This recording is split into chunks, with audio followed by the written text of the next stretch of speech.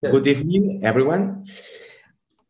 Among the ulcers of the lower extremity, the acronym TIME is often used in the treatment in this type of injury as a tool to help repair the wound bed. In 2014, with a much more comprehensive view of the care of patients with this type of injury, the acronym DOMINATE was introduced. So I would like to tell you about this acronym in the diabetic foot disease. Next, please. Okay, thank you. These 8 letters describe almost all the items we must pay attention to treat the diabetic foot disease. The D is about the debridement. The O is about offloading. The M is not only about moisture, but also about malignant medication and mental health issues. The I is about infection. The N is about nutrition. The A is about arterial disease. The T is about technical advance.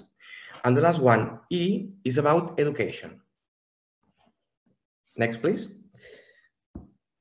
Okay, first of all, the aim of the debridement is eliminating these tissues, inflamed and liquefied remains and debris. This is the initial step in the approach to prepare the wound bed. What kind of debridement types we can find? Okay, well, for example, we have surgical, biological, enzymatic, autolytic, and other types of debridements. As you can see in these pictures, there's a big difference between the one before the debride, them, and after. Okay, next, please. I like so much the DOMINATE acronym because as a podiatrist, I love seeing there's an important space for all of us to treat wounds. Next, please.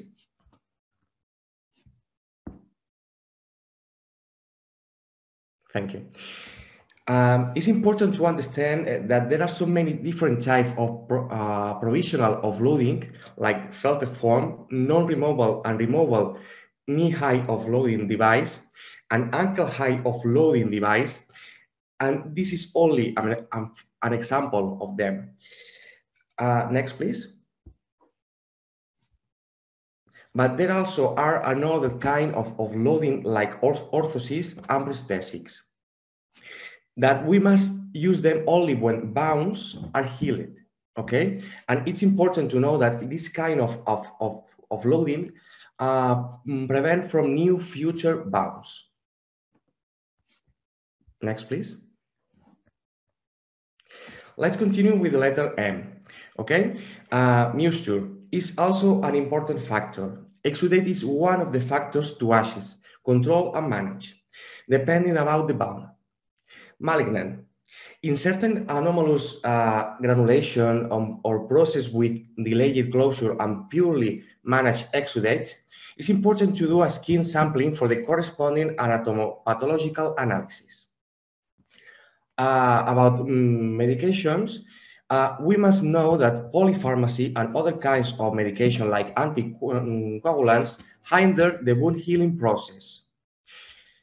And the last one, M's meaning, is mental health issues. Well, we all know that the diabetic foot disease can cause an emotional stress, and it could turn into an anxiety or even a depression that must be treated as soon as possible. Thank you, please. Thank you. Next. Okay, thank you. Now, first of talking about infection, we should know that the difference between colonization and infection. Colonization is the presence and multiplication of microorganisms on the surface of the wound without causing infection, but causing biofilm, as you can see in the first image. In the other side, we have infection, that is the multiplication and invasion of microorganisms in the tissues causing cell damage. Next, please. If we talk about infection, we must know about one infection signs, and we have bad smell, red area, pain, edema, pus, and delayed healing. Next, please. The bone infection is also an important entity in the diabetic food disease. It's not always as easy to diagnose as it seems like you can see in these pictures, okay? For that reason, we all should know that there are some kind of proofs to detect it, like proof to bone, RX, magnetic resonance image, PET scan, and CT scan. Thank you. Next, please. Okay. If we talk about systemic infection, we should know that it has a high amputation and death risk, and it has to be treated with endogenous antibiotic. Next, please. Okay, then it's about nutrition. Well, we know that high levels of blood sugar could cause delayed healing. So the regular levels of glycosylated hemoglobin must be between 6 and 7%, okay, to prevent that delay. To achieve this, it's important that the patient continue with a balanced diet. And finally, it's important to know that low protein levels can cause a delayed healing too. Next, please. The letter A means arterial disease, and we have to detect it as soon as possible. So we have many types of proof that we should carry out. We have non-invasive arterial studies like the ankle brachial index, toe brachial index, and transcutaneous oxygen pressure measurements. Next, please. Thank you. Okay, now let's talk about technical advance. I think this is one of the most important of the list because there are so many types of technical advance that can help us so much to treat bounce, like negative pressure therapy, ozone therapy, hyperbaric chambers, platelet-rich plasma, but also we have other kind of technical advance that we can use it as a preventer, like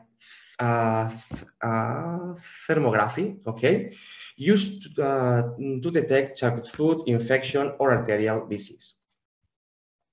Next, please. Thank you. And the last one, E talks about health education, and this is maybe the most important item where we talk about the diabetic foot ulcer prevention, okay? And the last one thing I would like saying is thank all my work group partners for teaching me every day and let me learn about the diabetic foot disease with them. And thank you all for the attention. Thank you so much.